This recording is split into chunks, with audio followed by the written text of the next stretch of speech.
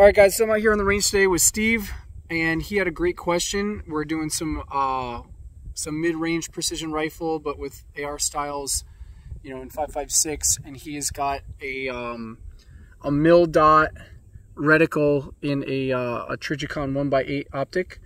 And the question was, Rich, how do I know without a rangefinder what my distance is, and how do I use the reticle to do so? And there's formulas for this, and you can find a lot of that stuff online. We'll tell it to you. So not only for when I don't have a rangefinder, though, this is also a really good skill to develop, because your rangefinders, when we're looking out into wooded areas like the stuff behind me, it doesn't always work, because you don't have a hard flat surface to reflect the laser off of to get a solid reading. So the formula, and I can put this in the description below, if we're trying to find our distance in yards and we're using a mil dot reticle, we'll do the height of the target in yards. So we have to get our height and convert it to yards. We'll times that by 1,000, and then we're going to divide that by the number of mils that you measure the target in the optic, and that's going to give us our range in yards. So in this case, we go, well, crap, man, I'm looking across the lake. Here's the lake. We're looking across the lake out there, and what am I going to use?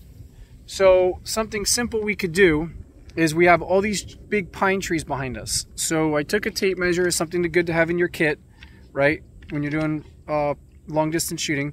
So all we did was we went out here and we measured one of the pine trees real quick. So the average large pine tree, an adult pine tree, I was getting at about 14 inches at about the 5 to 6 foot mark off the ground. So about head height, you know, where we can see not the base of the trunk, and all the bases of the trunks are a little bit different. So about 5-6 feet off the ground, we're getting about 14 inches on some of the adult trees behind me. So now we're looking across the lake out to where we have a shooting bunker that I can actually get a good range on. And next to it is one of the pine trees right where the wood line starts. So Steve, why don't we go ahead and let's go ahead and range that target. Okay. Right? So we can use 14 inches as our number. We could use maybe 13 inches, but this tree that we're looking at it's a full grown tree. It doesn't look as thick as some of the ones right here on the side of the road that are like really mature. So we'll do 14 inches, maybe we'll do 13 inches, and we'll do both, and we'll see what we get for each. And then with that, we can kind of come to a consensus on what do we think the distance is, and then I'll range that shooting bunker that's right next to the tree, which I already know the distance to. I already ranged it. So we'll see what Steve gets. So looking through the reticle, measuring the tree. Yep.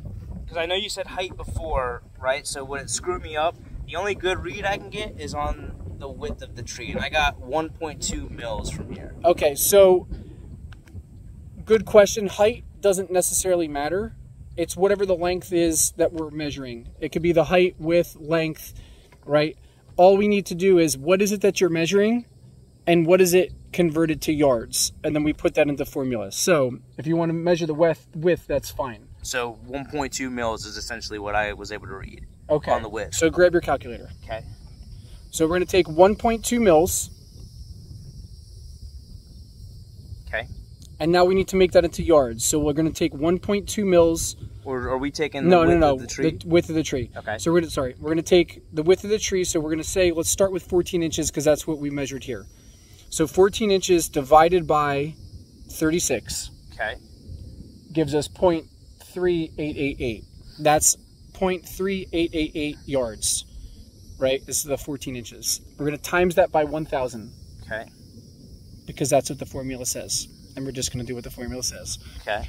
Now we're going to divide that by your 1.2 mils that you measured the diameter of the tree, or the width of the tree. Okay. And what does that give us? That gives us 324 yards. All right. So 324 yards if that's an adult tree. It's a little bit younger, so let's just get another idea. Let's try it for 13 inches. Okay. Maybe this one's just a little bit younger, which it does look a little bit younger. It's the same height, but it doesn't look like it's an old mature tree. That gives us 300 yards. Okay, so if we do 14 inches, it's 324. If we do the calculation with 1.2 mils at the diameter of the tree being 13 inches, that gives us 300. The actual distance to the tree with a laser rangefinder to the shooting bunker that's right next to it is 312 yards. So either way, if we went with 13 inches or 14 inches estimate on the diameter of the tree, each of those puts us within roughly 10 yards plus or minus of the tree. Within 10 yards of our distance, if we were to shoot this with a 5.56 with a 300 for 310 yards plus or minus, that 10 yards isn't going to make us miss. We'll still be on target. So that's how we can very simply use the things in our environment that we see that are consistent to help us quickly range and identify our distance to the target, so we can put in the correct dope or use the correct holdovers so we can get accurate shots on target. So hope that helps, and we'll see you guys next week with more tips.